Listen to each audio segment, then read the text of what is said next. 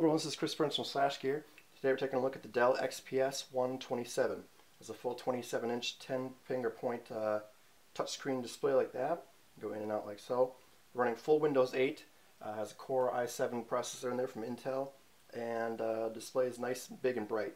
Now you can see you can go into apps such as this, so SlashGear, going in and out of posts really extremely quickly. You can also do normal things such as go into your desktop. Slide from the side there again.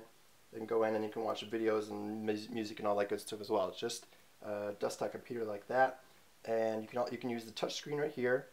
You can also use the included mouse and keyboard, both of which are really quite high quality, especially for coming with a desktop like this, where normally they are not quite so nice.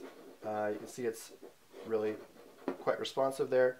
This mouse also has easy to remove top and bottom, and is quite high quality. Now, one thing I'm going to do here before we start looking at the back and the sides here is to go into video. I'm going to go ahead and play a trailer for Dread just to show you some of the video quality here. 800 million people living in the ruin of the old world. Only one thing fighting for order in the chaos.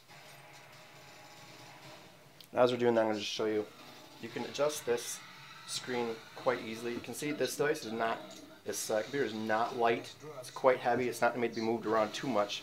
But if you want to move the screen up and down, it's quite easy. This way, that way, up and down. Pretty cool like that. Now we're going to go around the side and the bottom of the device. On the right side of this machine, you have your disk drive right up here. You also have your power button right down on the side. That's essentially it. You have a little button here as well as sort of telling you your status. On the left side of the machine, you have a multi-card reader here, a couple more USBs, and your headphones and microphone jack. Down here you can see, very subtle, is a indented little XPS to let you know that you are working with an XPS machine. Finally, on the back of the machine, right below the adjustment thing here, this is just the neck of the device. This is the display, once again, just so you have an idea where we are here.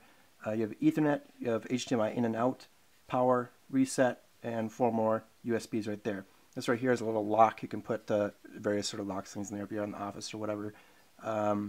This panel right here is easy to work with if you are having the back of your machine sort of open, but again, this is not a very light machine. This is very heavy, in fact, and these are not meant to be accessed all that often. So there they are.